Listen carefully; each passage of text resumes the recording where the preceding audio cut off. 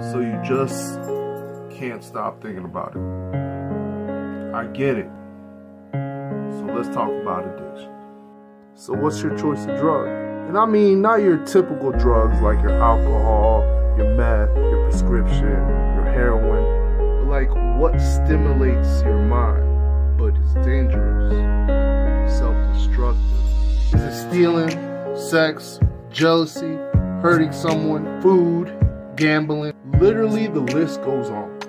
But you seem like you can't get out of it. 1 Corinthians 10:13-14. No temptation has overtaken you except what is common to mankind. And God is faithful. He will not let you be tempted beyond what you can bear.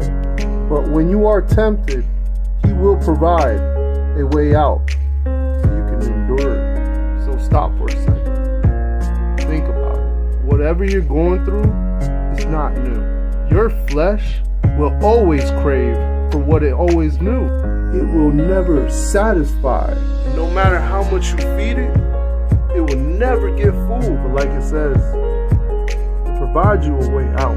You just gotta want it. But it all starts with change. I know, it's hard. Trust me, you're gonna win. You're gonna lose. You're gonna win again. You're gonna keep losing.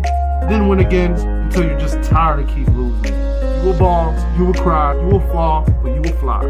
Look at your future, your family, your career. There's so many things you could do. You've been in the quicksand and you got yourself out. You got a purpose. I get it now. Addiction never really dies. Because now, I'm addicted to winning. God's got you.